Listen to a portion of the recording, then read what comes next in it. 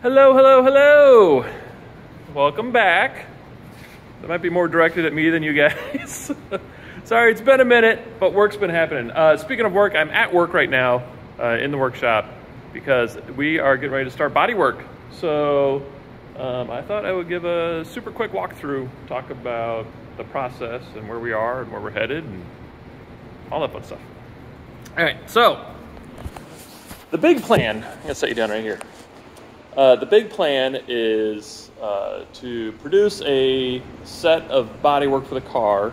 It's going to be carbon fiber, and it should be light, but we obviously want it to it needs to be durable, right? It's going to get hit by cones, hit by people, on and off the car.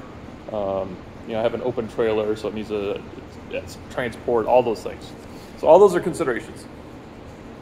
So we're making carbon fiber. It's going to have a core inside of it to help make it more rigid and hopefully take impacts better. And to get to that point, we kind of need to start off from square one, which is, I've made a bodywork model in Fusion 360 in the design program. And from that, I cut MDF parts. I think I put out a video, and I think you guys have seen that. So they are here, right? There's one, a couple more. There's one, there's another side pod. Right here's the big cowl piece. So they are assembled together, and they were assembled to be like as they were going to actually be produced. So they were the exact size and everything, and I actually was able to take like the side pod home and hold it up to the frame and make sure everything lined up. So everything checked out, which is good. So now that leads us to how do we take these MDF pieces and turn them into carbon fiber. So in the mold making world, these are what most people would call like a buck, like an MDF buck, or a pattern, or a tool. So I always refer to them as bucks. I don't give any bucks. So that's what I'm making right now, is like the foam, the MDF like pattern, that's the actual piece, it's the male version of the piece. And then we're going to make what is the female mold over the top of it. So it's kind of the inverse of the buck. So to do that, if I show you this piece, and it looks huge because it is. So you can kind of see like there's like this line right here. Like that's the actual height of the piece, but I needed some more material to make the molds with. And then everything will get trimmed back to their actual size. So when you see the pieces, they're huge. The car's not that big, it's a tiny car. But yeah, it's gonna get trimmed back. So that's just to give me some room to make the molds and to give me some space to attach stuff to in the future. So anyway, right now, let's see if we go over and look at this one because it's upside down. Like the construction's not great. Like look at that. It is just like cobbled together. But really, all we care about is the outside surface so that it is nice and smooth, because the condition of that surface will be basically how the finished part looks. So if there's any scratches or dings, or if it's like, well, we'll fix that later, there's no fixing it later. You fix it now or you live with it. So these pieces are going to get sanded down today and get a couple coats of, I'm using a high build primer. So I'm using this stuff from Omni. It's a high build primer. And so we'll do probably quite a few coats of primer over the top of that and get it really smooth and really slick and make sure that everything is totally sealed up. And then you have to put a top coat over the top of that. So I'm just using a clear coat because it doesn't have to be like a colored pigment paint. It just needs to be a hard surface, and that's what clear coats really are. So it's like a hard finished surface. So that's what this other bottle is. So it's another gallon of like a really hard clear coat. So these will get primed, they'll get clear coated. Again, multiple coats of clear coat, sanding and wet sanding in between, so we get a really nice, super glossy, super smooth finish.